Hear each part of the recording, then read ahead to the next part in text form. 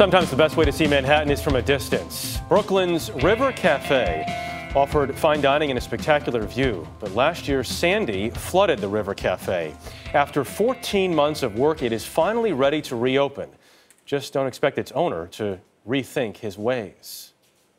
I grew up tying up boats during storms and hurricanes. It was just another storm. Just another storm. Just another storm, although it was a hell of a storm. A hell of a storm. The night Sandy ripped up the East Coast, Buzzy O'Keefe lost much of his life's work. The River Cafe, a New York City treasure that floats under the Brooklyn Bridge and looks out on lower Manhattan's skyline. What was left behind was barely recognizable. It was almost wiped out entirely, if not for O'Keefe's last-minute call. I told the guys, if it gets any worse and the things start to rock and roll, open the doors, let the river blow through, keep it from moving. And it did. It did. It came up to just below the mirrors over here, top of the banquettes. For well over a year, O'Keefe has been rebuilding and making sure the whole operation is hurricane-proof.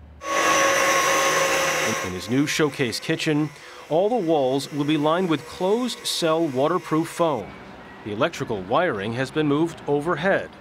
O'Keefe says he takes every city building code and tries to double it. If they want a 2-inch beam, we give them a 4-inch beam. If they want, a foot above the water, we give them 2 feet above the water. It's an extensive and expensive task, but spending money has never been a problem at the River Cafe. Since its doors first opened in 1977, the restaurant has had a die-hard reputation in the culinary world. Simple, fresh, seasoned, it's just nice like that. Sweet. And that's a natural corn, Quality and then we'll always just take comes these guys. first. Well, these are gambas from Spain. Everything in here is the best.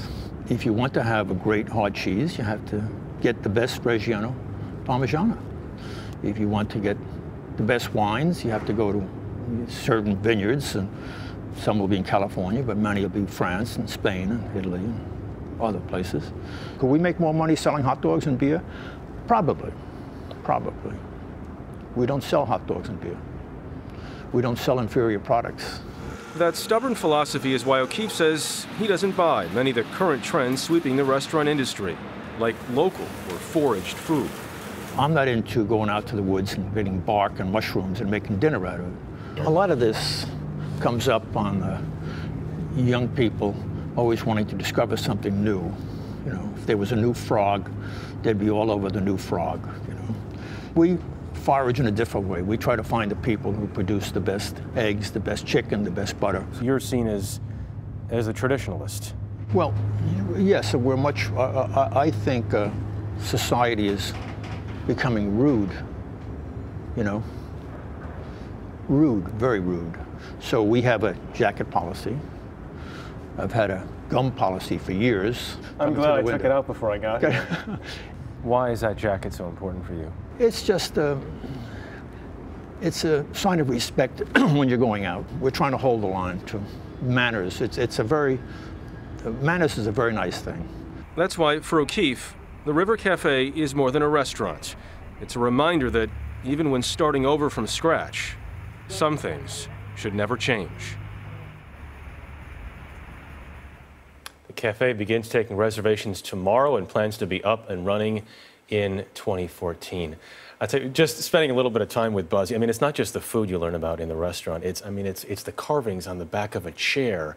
It's the way he builds the floor. Every single thing, for him, has to be the best. I like the old school approach. Can I just ask, did you get a reservation? Can you get in? I have not yet, no. Did eat a little bit of food there, but have to go back. Looks delicious. Yeah.